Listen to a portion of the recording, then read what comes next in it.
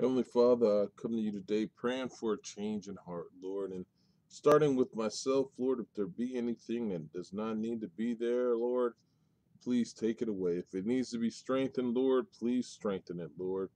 I ask that you change the hearts of this world, Lord, the hatred, the anger, the racism, the prejudice, the discrimination, Lord, all the things that exclude us from one another, Lord. And you have told us to be together, Lord. You have told us to love one another, Lord. You have told us to be patient with one another, Lord.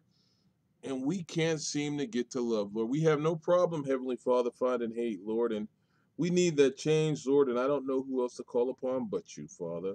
So I ask in Jesus' mighty name that you start working on hearts, Lord, that you start working on the hearts who don't want to call to you, Lord, who don't want to turn to you, Lord, who put themselves on pedestals, Lord, higher than anybody should be, Lord, and not realizing that it just makes them lower than everybody else, Lord. We ask that you be with us, Lord, in this country as we go through these trying times, Lord, as we struggle to get past the skin color, Lord, as we fail as human beings and as children of yours, Lord, when we can't make it past skin, Lord, when we can't make it past hating, Lord, when we can't make it past discriminating, Lord.